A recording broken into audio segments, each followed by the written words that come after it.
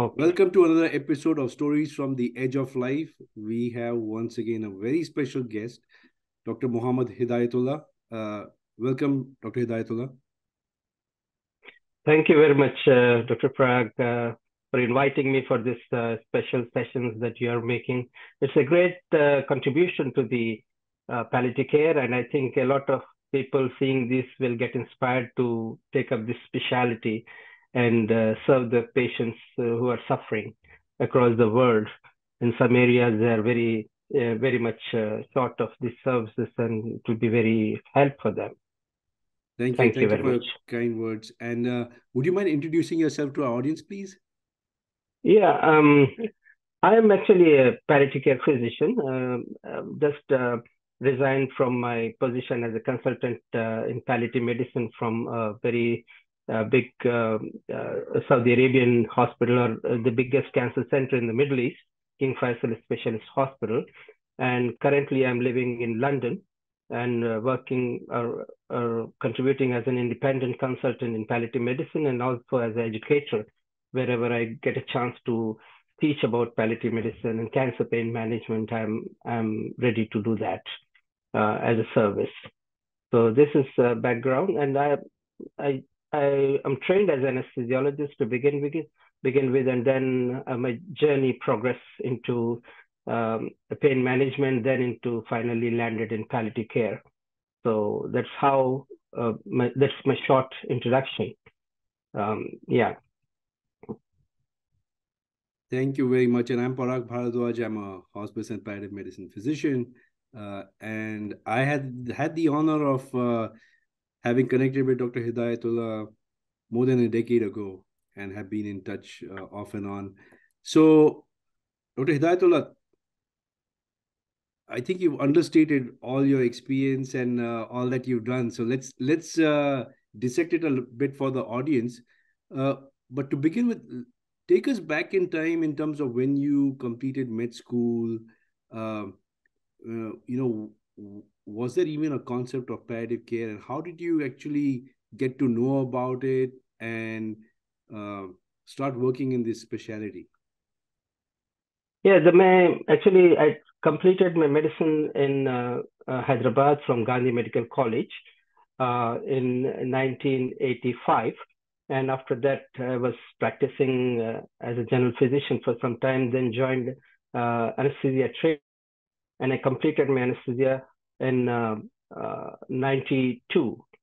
Then after that, I was, a busy anesthesia practitioner. I was going from nursing home to nursing home and also working in a big hospital, working as an anesthetist. Work took almost 2 years. And after that, by chance, I was, one of anesthesia head of the section or a chairman from one of a big hospital in Saudi Arabia, King Faisal Specialist Hospital, Dr. Sami. He's an American citizen right now, retired and living in Chicago.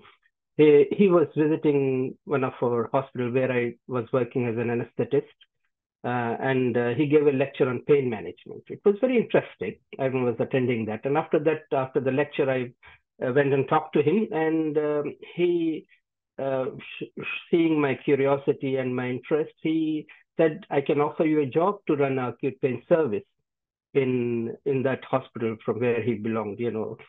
So immediately, it was a very very shocking offer for me, in the sense that I was not ready to. I was having a very good practice at that time, established anesthesia practice. As you know, maybe from Indian background, you may be knowing that people who are doing many nursing homes are very busy and are making good money. So that was a very sudden and other thing that I was worried about is that if I move to pain management, I may forget about my anesthesia. So I said, no, I'm I'm happy here at this moment. But when I came back to home, one of my brother was working at Saudi Arabia at that time in a different field, but he heard a lot about this hospital, King Faisal Specialist Hospital. It was run by Americans under Duke University, Washington. He was the one who were running that hospital or who established that hospital. And it was almost like an extension of an American hospital with all the same protocols and same medication, same, and the majority of the physicians at the time were American. So, he said, why you refuse this, great offer? You don't know, in this hospital, if you work, you will get an experience that will make you a very good physician, and it will, be of value for you in your future career. So next day I went to his home and said, I'm interested. He said, oh, you said no yesterday, so how come you change your mind? I said, yeah, I thought about it in the night and I have decided. And I took my CV and copies of my certifications and all that and gave it to him. He said, okay. So he took it, and after about a month, I got a phone call from one of his relatives that you have some papers sent from Saudi Arabia. And I remember that on that day, I was going to do a cesarean section, an emergency cesarean section. So I could not while going, I took that cover and went to that nursing home. And while the patient, I gave a spinal anesthesia to that lady. And while she was undergoing the procedure, I opened the envelope and found tickets and all the documents of my appointment and other things were there, offer letter and everything. I was surprised, and after gaining some sensation myself, I read about it, and then I prepared, and I think in a month or 1.5 months that I was in Saudi Arabia, and there I was running acute pain service and also helping in pain clinic. So that was a journey to pain management. And there, all the pain procedures were taking place. And acute pain service were actually established in 92 in Duke University, Washington, 2 years back in 92. So in 94, I was working in full running the acute pain service with patient control analgesia machines, automatic, and also epidural infusions to control all the post-operative patients. So all patients who are undergoing major surgeries were provided with the either patient control analgesia with morphine or with an epidural placed and run the local anesthetic and fentanyl and bupivacaine, whatever it is. So that was going on. This happened till, and also I was doing procedures in the pain clinic, like blocks and other things, and helping my other colleagues, consultants, to do that.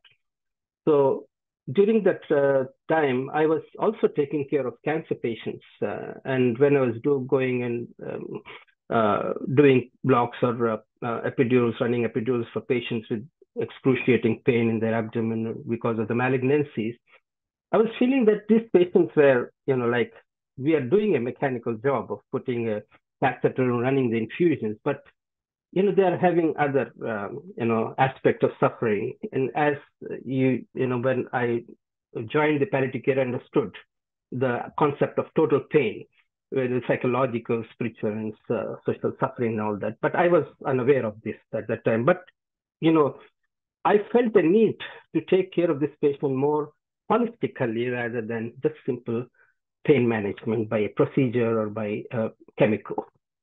So in that quest, while I was doing that in 1998, I think American Board of Hospice and Palliative Medicine came into existence.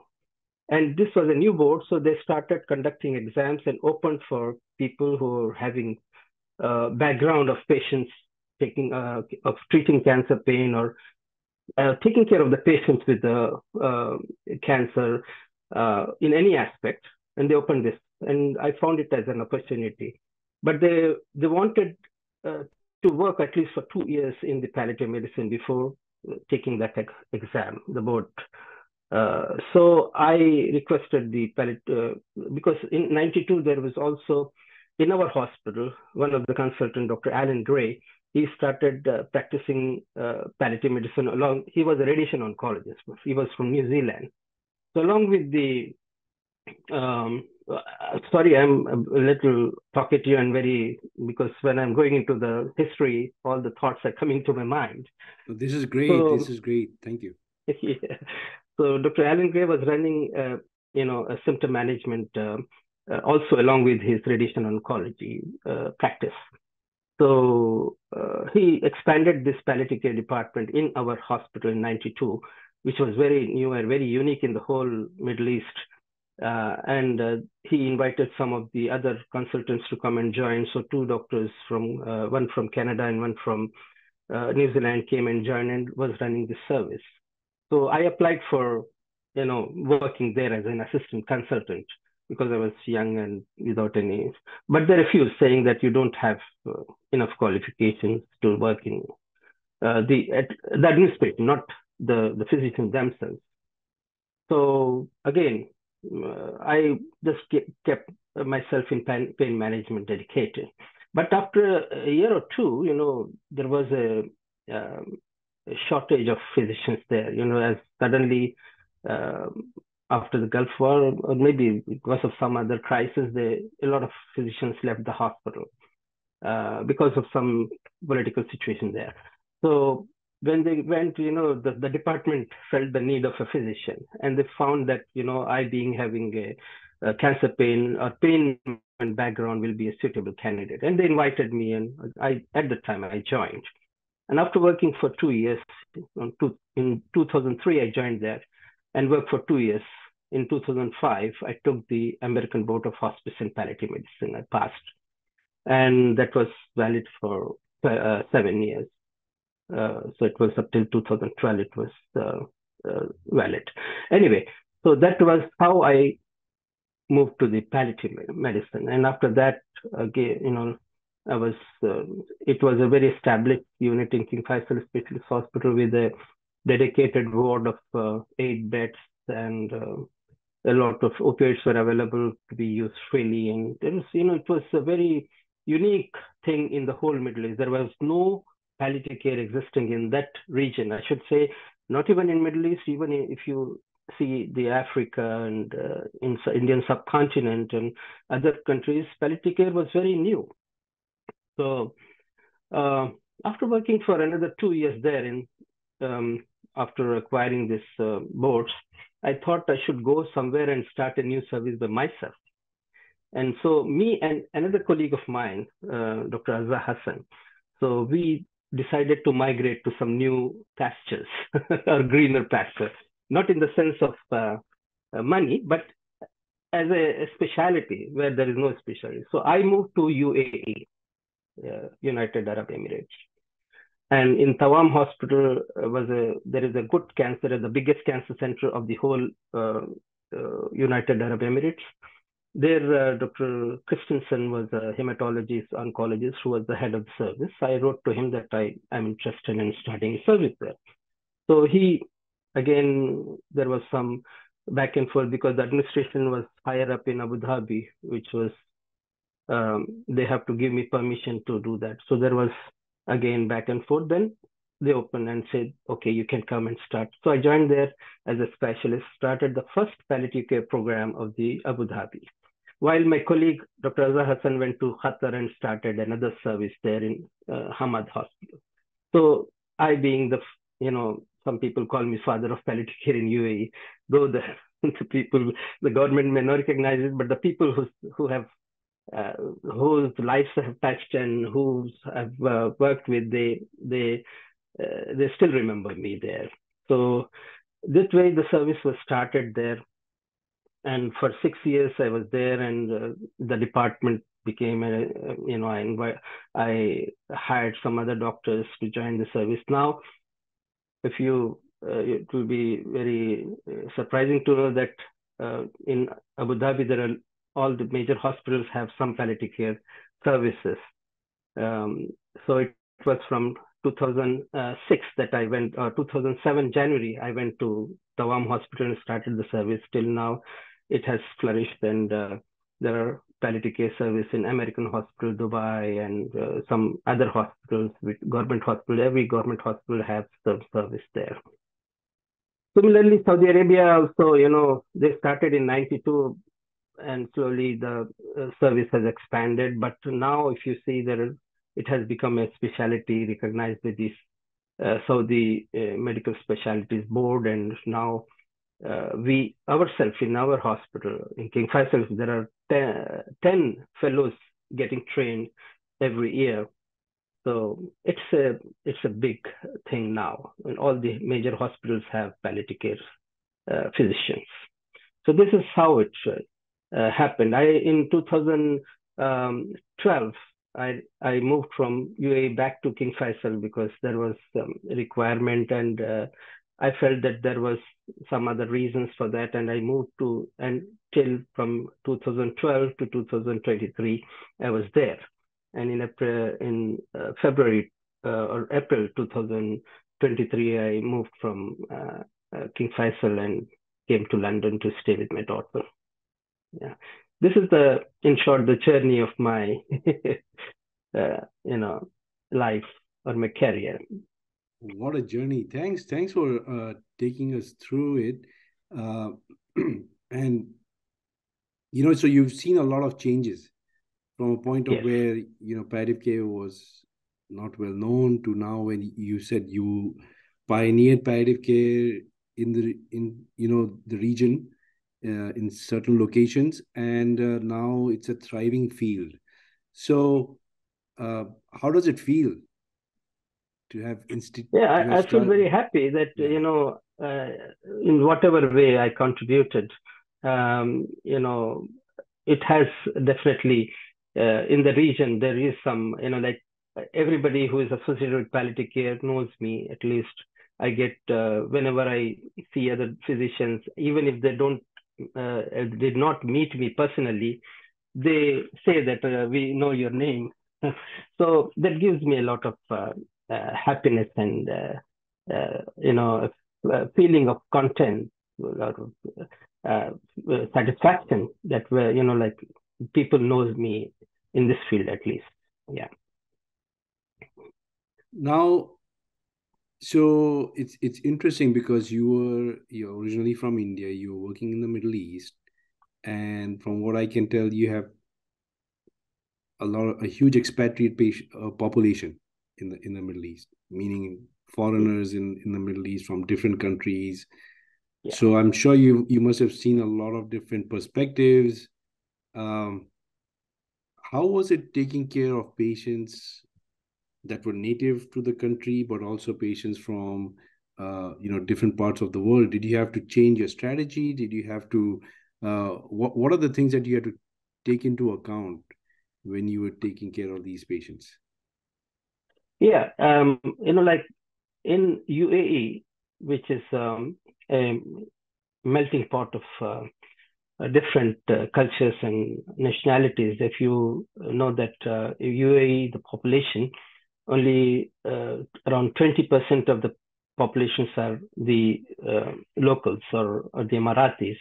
The rest, 80% are the non-Emirati population. So there, my patients used to be mixed, and like out of we had a 10-bed unit in Tawam Hospital.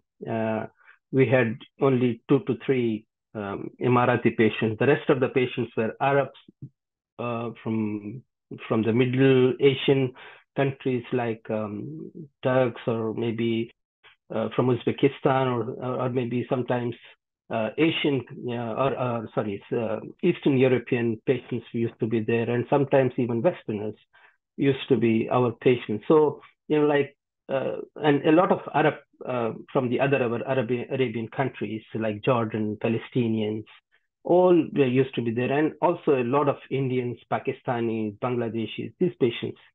So our unit used to be a mixed cultural pot, and all the patients we used to see have different cultural backgrounds. I remember seeing patients who are very strict religious Arabic Muslims patients, as well as I've seen very strict Hindu patients, like very religious.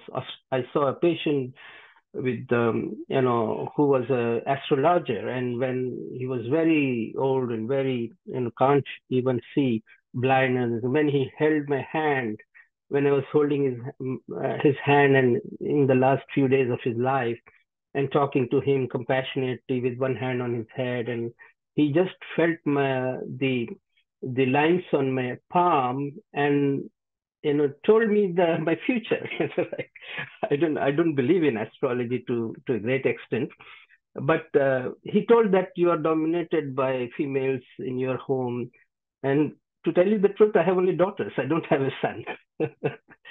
He was just a few, like, so such type of interactions used to take place with our patients. We were so close and, like to connect with the patient. That was one of my mantra I used to even tell to my staff, because I was the head of the palliative care service in Tawam. I used to teach my staffs that, apart from being a physician or a nurse or a social worker, you have to connect with the patient. Like when you hold the hand of the patient, they should feel as if a family member or a close relative or a son or a brother or a sister is there who is holding the hand. Such type of feeling should develop between the patient and the caretaker.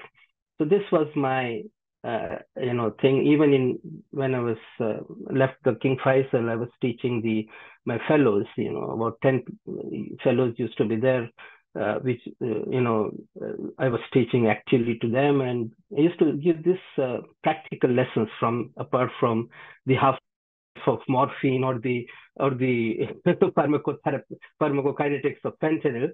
These are the things which are very important in palliative care. Great. And as you mentioned, palliative care is a team sport. So can you share a little bit about how over the years, I'm assuming when you started, it was probably just you and skeleton team support, right? But then over time, as the concept got more implemented and institutions started adopting the concept of palliative care, I'm assuming you were given a bigger team in terms of providing support to patients. So can you shed light on how you utilize the non-physician team members to bring about, comfort for patients and their families? Yeah, in the setup where palliative care is a very new specialty, you will not find a whole multidisciplinary team. There are always players who are not having any specialized training, but they have the heart to serve the patients, or they, even when they see us working. Like, I remember one social worker. Actually, she was not exactly a social worker in Tawam Hospital, a Marathi lady. When she was exposed to our work, she was so moved and she was very helpful all the time. So she used to come and attend our multidisciplinary meetings and contribute. And whenever a patient dies, I used to call her, and she used to come and give us, support to the bereaving members of the family, and used to call them afterwards. And this used to be a regular thing. Apart from the nurses, all this, I tell you the truth, many of us, even I was not even, trained in US. What I acquired knowledge is by reading books and also coming in contact with and treating pain management. That's what I was doing. I'm trained as an anesthetist. But, if you have a special type of feeling for the patients, then you can, because there can be palliative care physicians with the qualifications, but in true sense, palliative care is not a subject to be read in the books. It is a philosophy. It needs a person. Because when I was initially going from Saudi Arabia to UAE, because a lot of people, they come and they attended my farewell function, and one of the physicians came and hold my hand and said, "You were you were born a palliative care physician."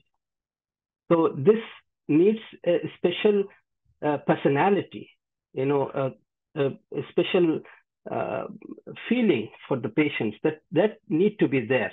If you just have a degree to show on the wall or acquired some qualifications, you will not make a good palliative care physician. Palliative care physician should be from inside. It is a mission, it is a philosophy that you have to have imbibed in your own self, in your own personality. When you see a patient suffering, your heart should melt. Like you should be, that's the difference between a compassion, sympathy, and empathy. Sympathy is like you are sympathizing with somebody, but empathy is when you're feeling the pain of a person. If not to that extent, even a little extent, if you feel that, it should make you uncomfortable yourself when you see a person having pain or suffering with any reason. So that type of quality should be there to be a palliative care physician. And like people have said that I have that.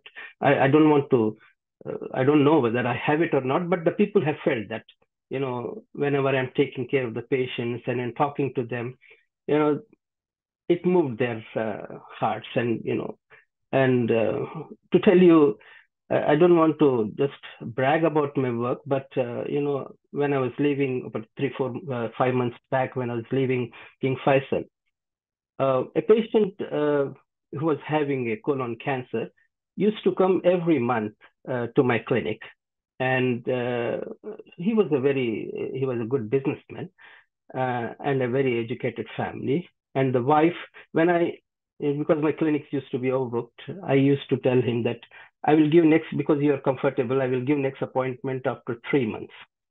So he used to insist, no, I want to come next month. I said, why? You are comfortable. Then the wife used to say that, no, he just want to come and see you, and he sit with you and talk to you, and it gives him a lot of relief and satisfaction. So this is a type of interaction that you should have with the patient, especially the cancer patients with a lot of suffering. So this is what I practiced, and I recommend all the palliative care physicians, if to achieve the best results, this is how we should approach. Thank you. And I'm sure, like, I can see why the physician came and said you were born to be a palliative care physician. And I'm sure so would the audience agree with that notion. And yes, you're right. Just having a conversation with the patient, it can be very therapeutic for them. So thanks for being there for that one patient, and I'm sure you were there for a lot more, many more that needed your assistance. Last question. So you brought up the issue of empathy, and let's touch upon when you're taking care of patients and in difficult circumstances, and you're empathizing with them, how do you take care of yourself? Or yeah, it used to be very draining, especially when a person is close to death and we cannot do anything for them to save their life. The family members looking at us with a big question on their head, what you're going to do. And, like at that time, we used to feel very, like me and my team members used to feel very drained, But as we are, taught that be there, just be there and be a part of the whole situation.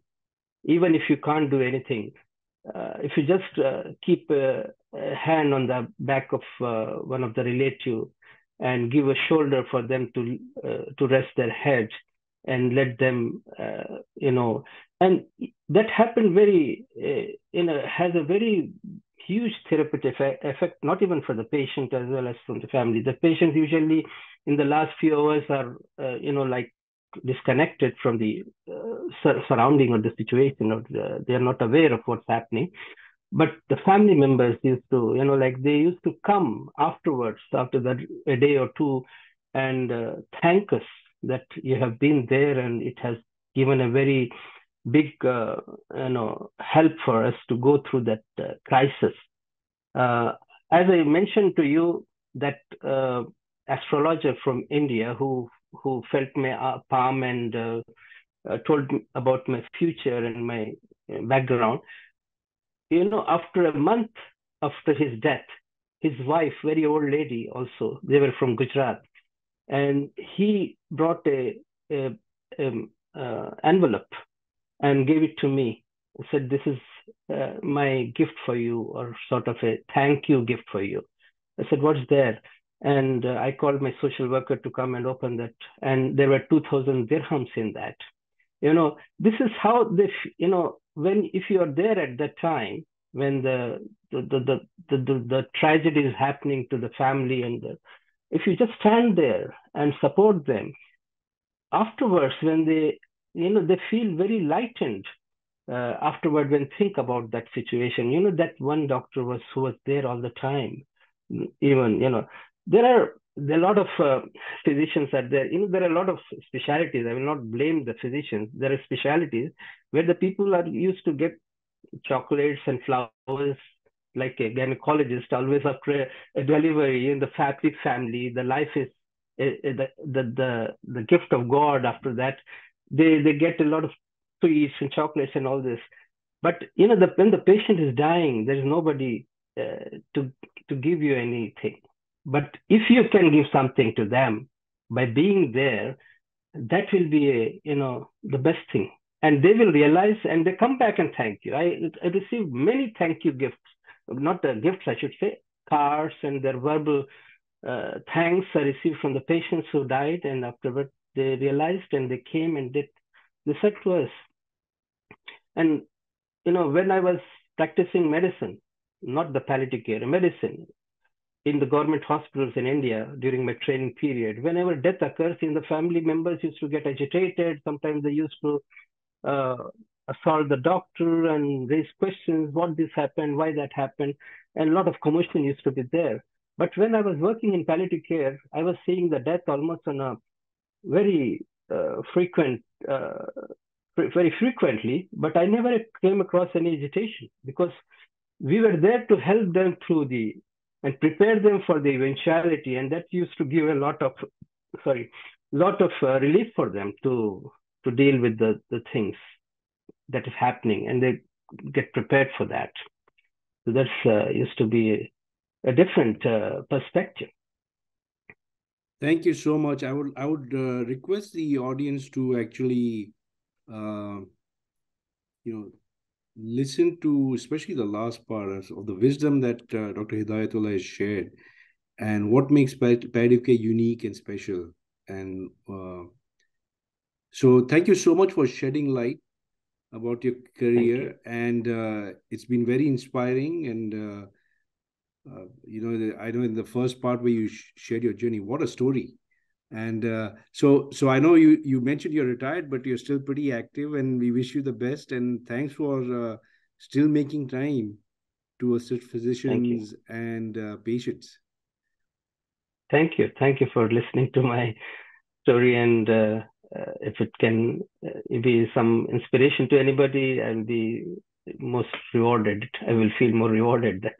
Of course, it's always been an inspiration for me, and I'm sure it's going to be for others too. So we'll have you back and talk a little bit about how your experiences have shaped your personal opinions about important things in life. So we'll have you back soon. Thank you. Thank you. Sure. Thank you. Bye.